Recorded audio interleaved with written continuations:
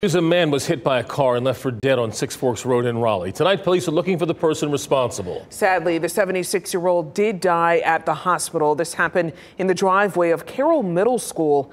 Our Leslie Moreno joining us live now from the scene. Leslie, police are hoping people will come forward with information here. Guys, it happened right off Six Forks Road here just after 7 this morning. This is typically a busy area, especially around that time. No one has been arrested, but police are hoping that someone may have seen something and have some new information.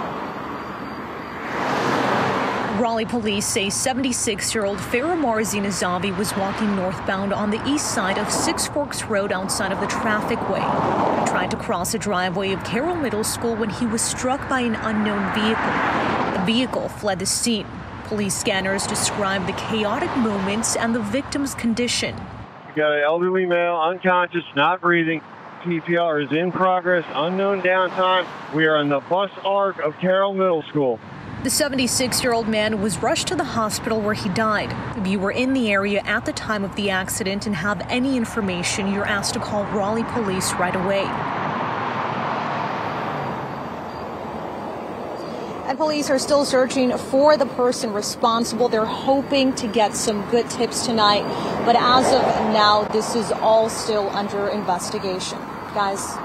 Leslie Moreno reporting live in Raleigh. Thank you.